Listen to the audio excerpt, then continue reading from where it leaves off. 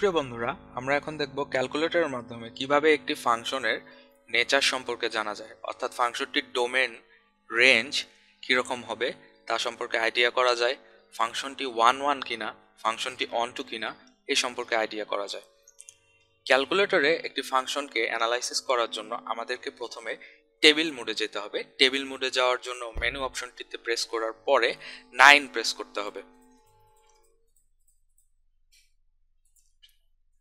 তাহলে আমরা টেবিল মোডে আসলাম। এরপরে আমাদেরকে ফাংশনটি ইনপুট দিতে হবে। আমরা প্রথমে একটা সিম্পল ফাংশন চিন্তা করি, যেমন এক্স স্কোয়ার।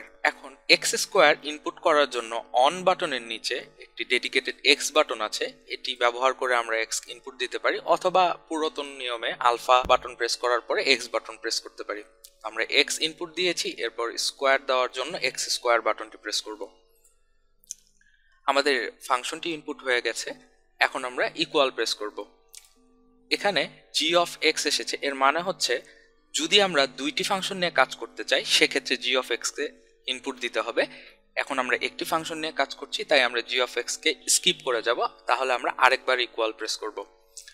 এরপর এসেছে আমাদের টেবিল রেঞ্জ। টেবিল রেঞ্জটি হচ্ছে এখানে আপনি ফাংশনটির ভ্যালু কত থেকে কত পর্যন্ত দেখতে চান তা এখানে ডিফাইন করে দিতে হবে। যেমন আমি যদি ফাংশনটির ভ্যালু -10 থেকে 10 এর মধ্যে দেখতে চাই, তাহলে আমার স্টার্ট দিতে হবে -10। তাহলে -10 দিয়ে আমি ইকুয়াল দিব, এন্ড ভ্যালু দিব আমি হচ্ছে +10। তাহলে আমি 10 লিখে ইকুয়াল দিব।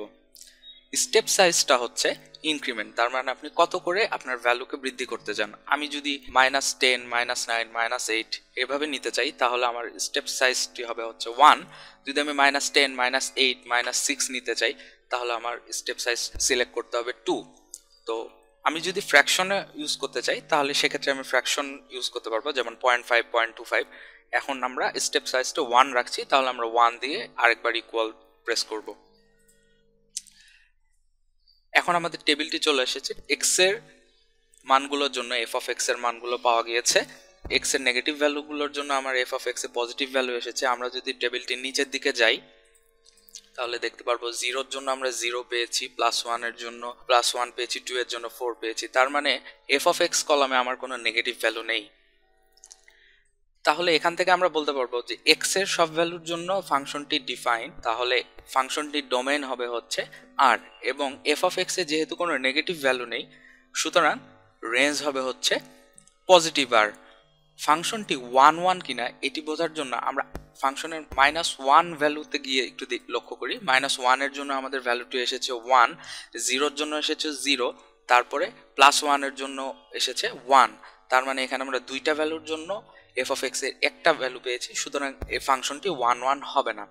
এখন বন্ধুরা বলতে পারো যে এই একটা ফাংশনকে নিউমেরিক্যালি অ্যানালাইসিস করে তো আমরা এটার নেচার বুঝতে পারলাম। এর থেকে ভালো অপশন আমাদের আর কি হতে পারে? হ্যাঁ, যদি আমরা ফাংশনটার গ্রাফ দেখতে পারি, তাহলে ফাংশনটার নেচার সম্পর্কে আমাদের একদম ক্লিয়ার আইডিয়া চলে আসবে।